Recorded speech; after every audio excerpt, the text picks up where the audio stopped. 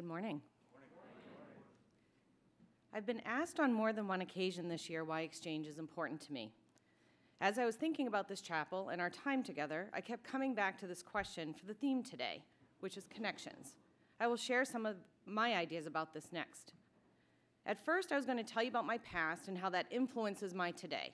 And some of that will happen, but I was recently reminded by Mr. Latham that the exchange program is a labor of love, my labor of love, and that is how I will begin. I think it would be fair to say that sometimes I'm not very good at doing things I don't like to do. It's not that I'm not capable, because I am. It's more that I try to put things off or avoid that which doesn't give me very much pleasure. That might be true for some of you as well. There's neuroscience behind this. Simply, the pleasure centers of our brain try to be on top and want to be positively stimulated. Responses such as avoidance and procrastination are merely tactical behaviors to satisfy the human need for pleasure. Of course, I'll do whatever I need to do at any given time, and I will give my best effort and all the attention necessary for completion. But in the end, sometimes work is just work, and nothing more. Examples for this for me when I was in school and your age used to include my history papers and other general writing assignments. Sorry, teachers, I just wasn't a writer. But now in my adult life, this tends to be things that are included in the mundane, such as cleaning out the dishwasher, putting away clothes, and running errands. These necessary chores do not fulfill me. I do derive satisfaction from their completion, but it's often because once they're done, I get to do something I prefer to do. That's where the labor of love comes in.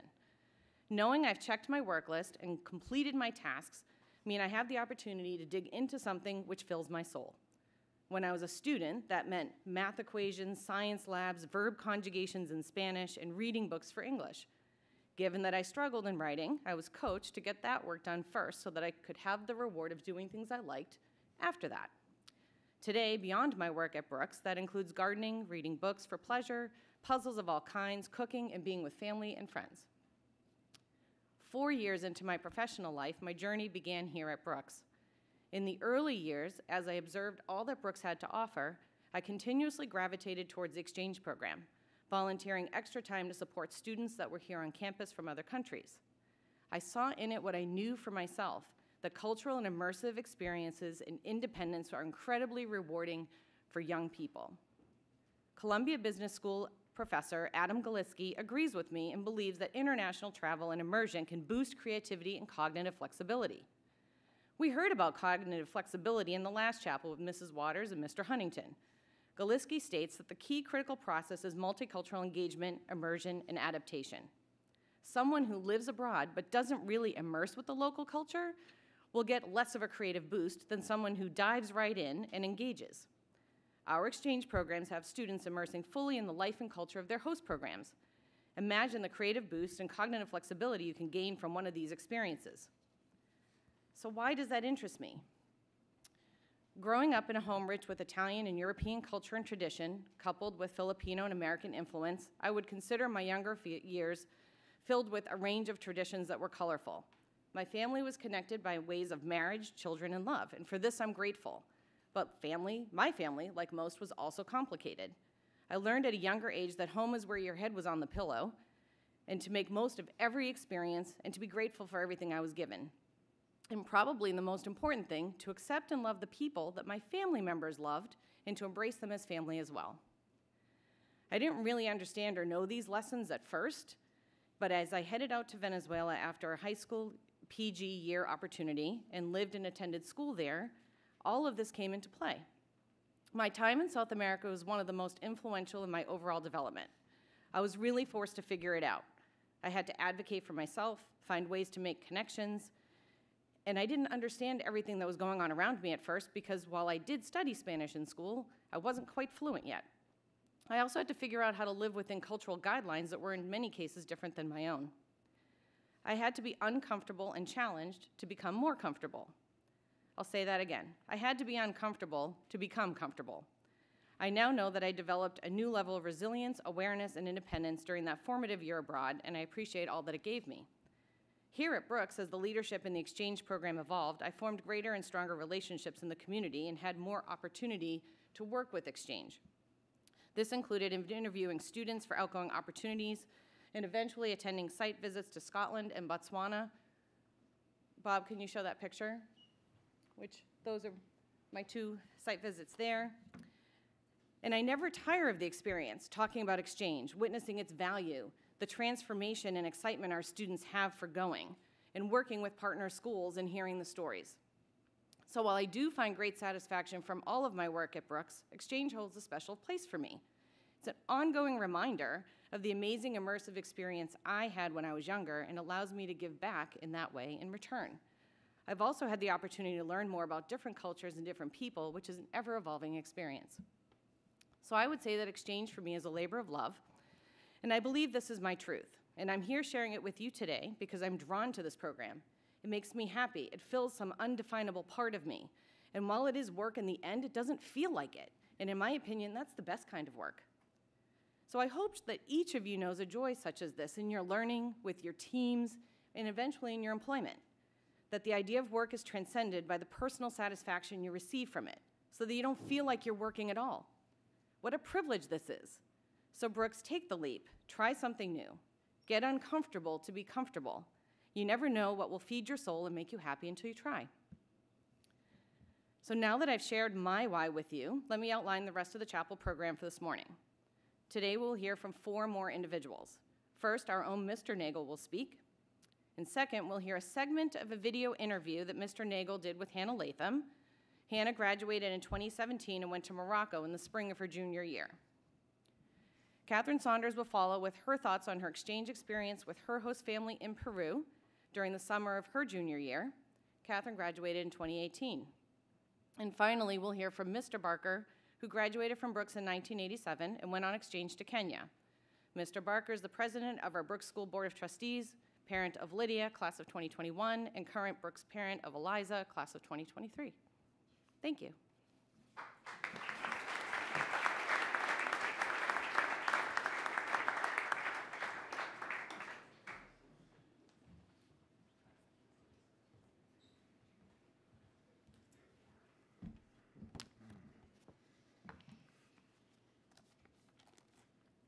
Good morning, Brooks. I want to talk to you today about the importance of unknowing the known and knowing the unknown. What is it that you know? I mean, really know.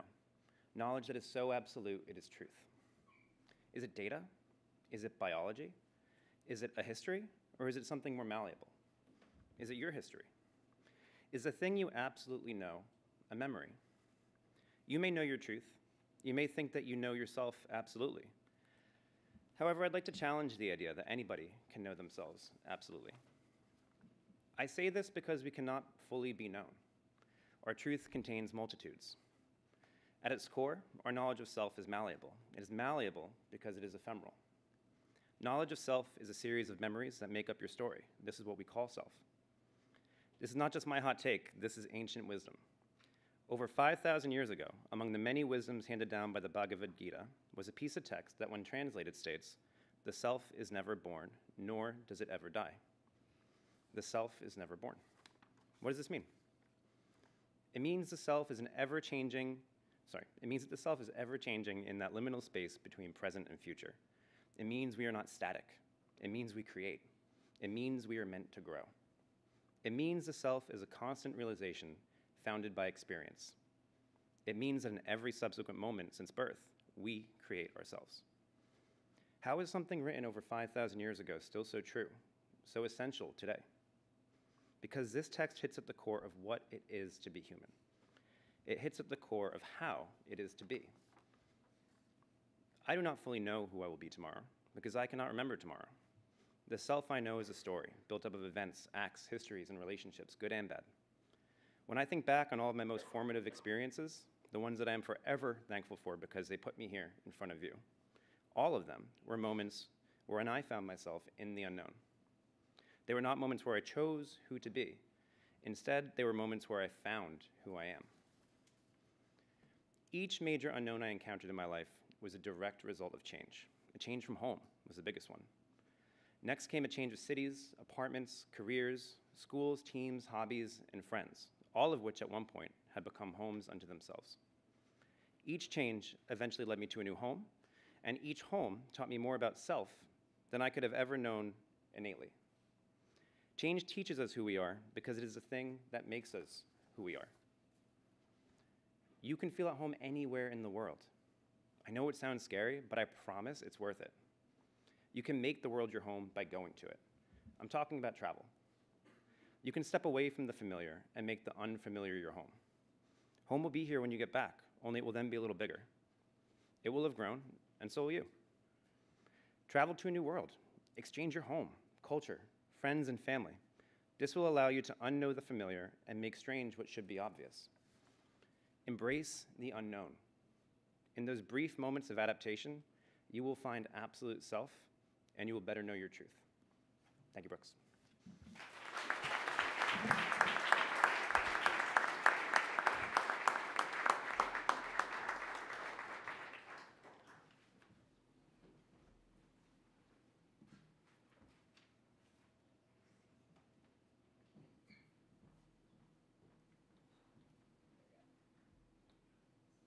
Next, we're going to see a video that Mr. Nagel created after an interview with Hannah Latham.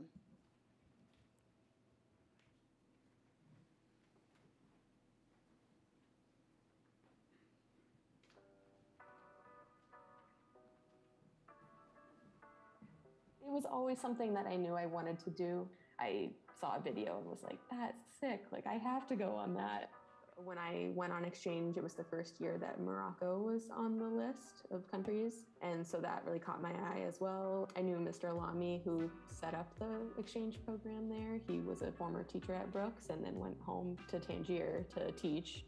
My dad and Mr. McLaughlin brought us to the airport, and it was just the two of us. I went with Gio, who's now a brother to me, and they took a photo of us and said goodbye, and we were off. And that was one of the first times that I was on my own on 3 separate airplanes on my way to a completely foreign place. It was just like, we're in this adventure together, and at the end of the day, we're gonna come home and it's gonna be like a dream, but you're physical evidence that this happened and that this changed us forever. This was one of my first big abroad moments. Get that full feeling of being away from home, learning a new language, living with a different family. Traveling sort of became a passion of mine, and I really, being interested in photography as well, combining those two things and seeing new places was really exciting for me.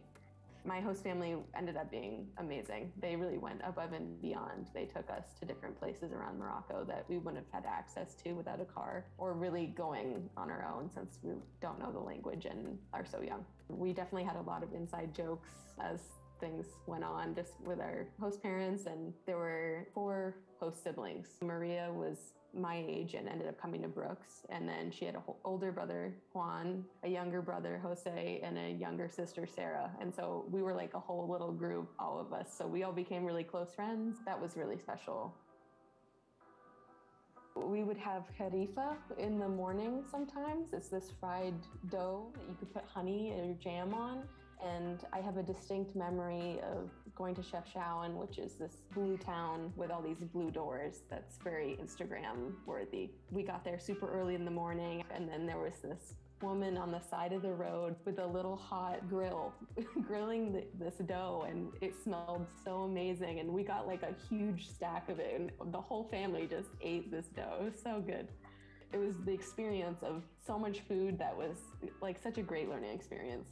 And really cool that we were able to bring Maria back with us right afterwards and then share our Brooks experience.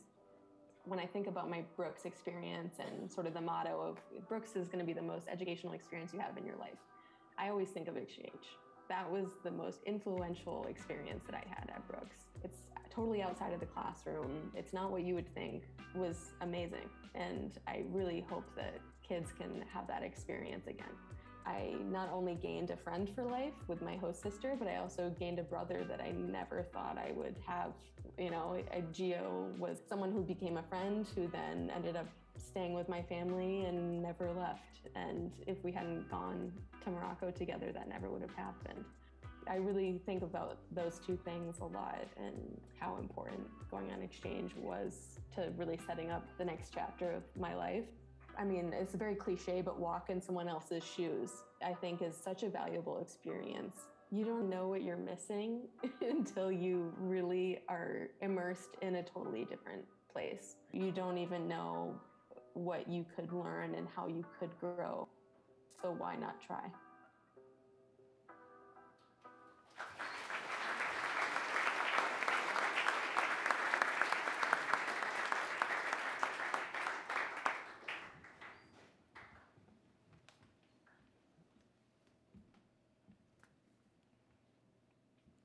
Hi everyone, I'm Kat Saunders. I graduated in 2018 and I went on exchange in Peru just after my junior year in 2017. As you might know, the exchange program in Peru is a homestay program, and it's my experience with my host family that I want to talk to you about today. I've always been a person who is friendly with a lot of people, but takes a while to build close relationships. I had reservations about living with a host family and was not entirely sure if exchange was for me, but I really wanted to go and have this experience, and I decided to take the leap. In the winter before my departure to Lima, Peru, Thais, an exchange student from Peru, came to Brooks. She's the one all the way on the left. This was my opportunity to meet her and to get to know her before going to live with her family, and this was a huge advantage for me. Thais and I began to form a friendship while she was here for her 4-week exchange, and we stayed in touch on occasion leading up to mine.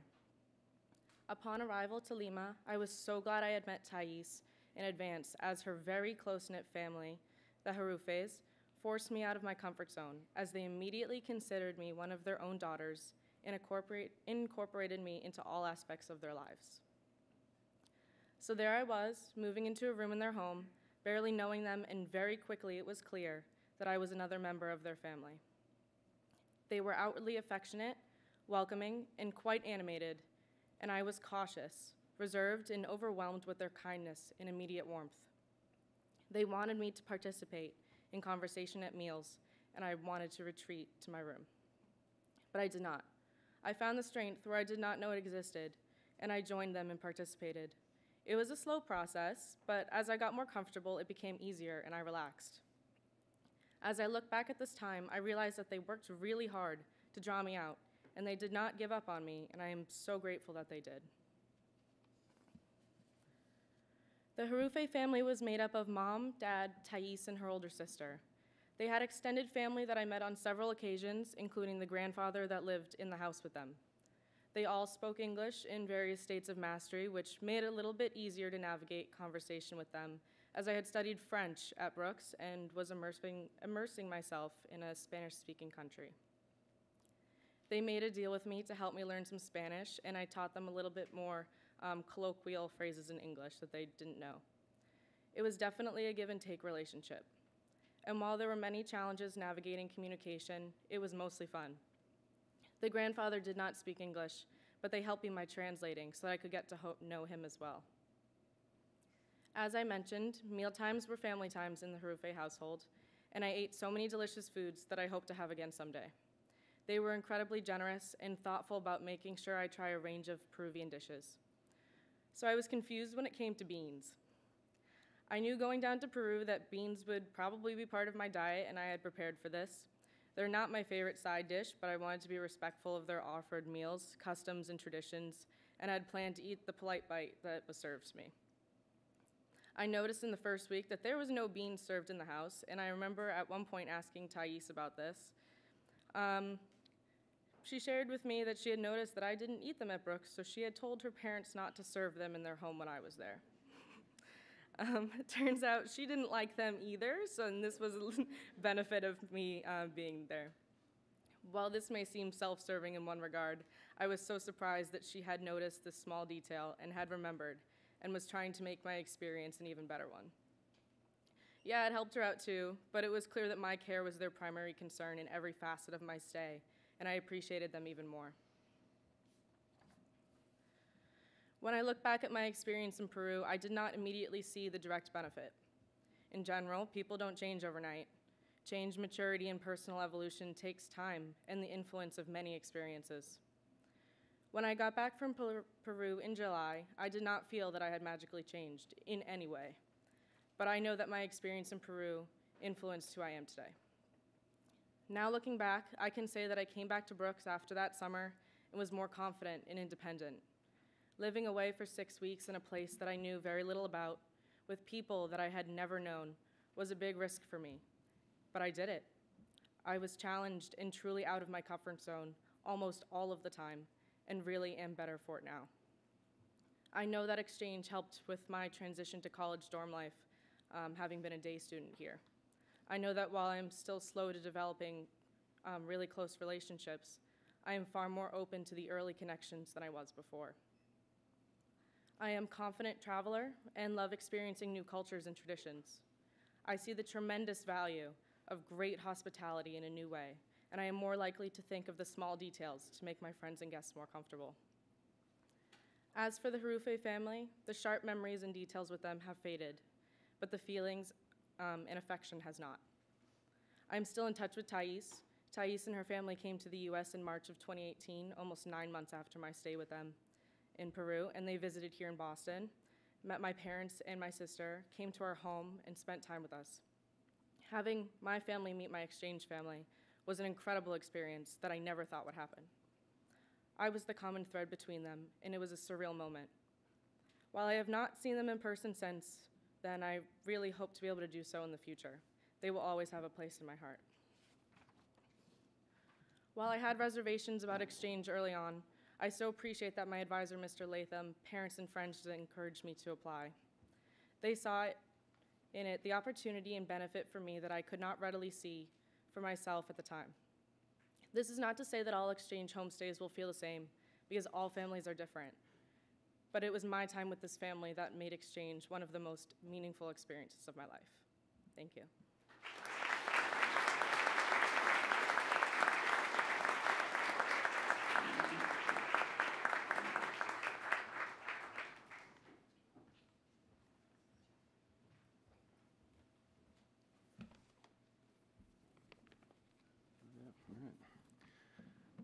It's nice to be here today in the chapel with all of you. I'm a member of the class, I would call it the great class of 1987. I was a participant in the exchange program in its first year. I'm here today, and I am who I am today, really because of the exchange. I reflect on the exchange regularly, the lessons I learned, the people I met, and the situations I found myself in. When I came to Brooks in 1983, I was a middling student, to say the least. My third and fourth form years were generally uneventful, trying to find my place and keep my head above water. In the fall of '85, in my fifth form year, right here in this chapel, my Brooks experience changed dramatically. It was announced that 4 students would go to Africa, two to a school in Kenya and 2 to a school in South Africa, and then what was called just the African exchange. And this was something that our assistant headmaster, Richard Holmes, had really been working to make a reality for years. He was interested in promoting a more connected world by both highlighting the similarities of the educational environments we have here while appreciating the differences between Brooks and participating schools. I remember leaving chapel and thinking, this is going to be uncomfortable, but the idea of doing something new and challenging really intrigued me. So shortly thereafter, I filled out a 1-page application, consulting the library atlas to make sure, if questioned, I could point to Kenya or to South Africa on a map. Remember, this was 1985, very much pre-Google. That night, I found a note posted on the Student Center bulletin board asking me to stop by Mr. Holmes' office as soon as possible. I'd never been summoned to the headmaster's or the assistant headmaster's office before, nor, come to think of it, had I ever spoken to him. I figured that I was either in trouble, maybe someone had seen me in the library looking at the atlas, trying to figure out where these places were, or I had been picked to go on the exchange. I went over to his office after dinner, and Mr. Holmes said I was the first to be picked, and he asked me what school I wanted to go to. I told him, and all he said then was, cool. And then he kind of mentioned offhanded that if I was going to go to Kenya, I'd also have to go to Rwanda to see the mountain gorillas. Really, that was it. And then he said, do you have any questions? I said, well, yeah, I have millions of questions. Number one, I hadn't told my parents I had applied nor been accepted. It's a whole other issue and a whole other story, but it's a good one. So I had millions of questions. I had who was going with me? What was the food going to be like? Where were we going to live? How was laundry going to be done? What were courses we were going to take? And then the most recent curveball, where is Rwanda and why mountain gorillas? So after some kind of very vague back and forth with Mr. Holmes, I noticed all of his answers had this common theme, which was, I don't know, you'll have to tell me when you get back. And I realize now that Mr. Holmes did have a plan for the exchange. And that still holds true today, as you've heard. The exchange gave us a license to be independent, to learn things we could not learn in the classroom, to be uncomfortable, and have to figure out paths when really the direction was not clear. So I attended the Alliance High School in Kikuyu, Kenya, which is about 15 miles outside of Nairobi, for 10 weeks in the winter of 1986 with Chris Albert, who was a sixth former in the class of '86. Alliance is the top secondary school in the country, and we were told that we were the first non-Africans to be enrolled since the school's founding in 1926. It was mind-bogglingly different than Brooks, and it was not easy. Alliance's rules were strict. We were told when to study, when to sleep, when to wake up, and when to do chores. We slept in basic concrete dorms with broken windows with latrines out back. Dorms and their grounds were required to be swept by us and cleaned each day before breakfast. Food was extremely limited. We ate corn mash for breakfast, beans, sorry, Kat, potatoes, and corn for lunch and dinner. I left at 165 pounds. I came back at 143 pounds. We washed all of our clothes by hand. We had limited running water. And we had daily uniform checks and shoe checks by the headmaster while standing at attention on the parade ground. Now, this sounds all pretty tough, and it was, but the students were incredibly welcoming and eager to weave us into their school routines and to get to know us. They took their studies incredibly seriously. There were students who woke up early were called rocketers and to study, and students who rigged up lights to study after dark and after lights out, a major school rule violation, were called extenders. And you were either one or the other. There was no second chances at Alliance. The students were incredibly welcoming. And very early on, Chris and I started to revel in the fact just how different every minute at Alliance was like, and how different life at Alliance was like. We only saw each other a couple times a day, and we'd revel in trying to one-up each other on stories of our classrooms, conversations with friends, and just things that went on during the day. We quickly became immersed in the life of the school. We played basketball on the traveling team. In class, we debated social and political topics. We learned about Africa's fascinating oral tradition. We made close friends with our dorm mates and study cube mates. We ran in school-wide traditional cross-country races, and we were in awe of the school's elaborate and devotional chapel services. On the weekends, we were on our own, and we made the best of it. Looking back on it, it was very unstructured, and we did incredible things. 2 17-year-olds exploring East Africa. We regularly hitchhiked into Nairobi, met a wide range of wonderful, welcoming Kenyans, expats, and we did manage to travel to Rwanda using our Brooks French to see the mountain gorillas in the Virunga Mountains. So here I stand almost 40 years later, telling you all relatively ancient stories about 10 weeks that changed my life. It wasn't easy to go, as I said, and it was really disruptive to what I thought was my path through Brooks. However, I'd do it all again in a heartbeat. It was an experience of immense personal growth, resourcefulness, independence, tolerance, and learning. We found ourselves in an extremely different environment where we had to use every social, emotional, and educational tool to adapt, fit in, and succeed. As you've heard today from Lisa, Max, and Kat, I'm not alone. Since I received my note from Mr. Holmes 37 years ago, well over 500 students from Brooks and across the world from all walks of life have received similar notes as the one I received. Each of us has had a different experience in different countries, in different schools. The one similarity, though, is Mr. Holmes' original vision of the exchange, promoting a more connected world, both by highlighting the similarities of distinct cultures while at the same time appreciating the differences between those cultures. The impact really lasts, too. I modeled my college experience to go back to Kenya. I studied for a semester with professors at the University of Nairobi. I reconnected with friends when I was there from Alliance. I met up with exchange students from Brooks, as well as exchange students who had come to Brooks since I graduated. I was even a groomsman in a wedding of a Kenyan friend about 20 years ago. Personally, I can say it is the most influential thing I've ever done. It allowed me to build confidence, self-awareness, and have an extreme appreciation for diversity of all sorts.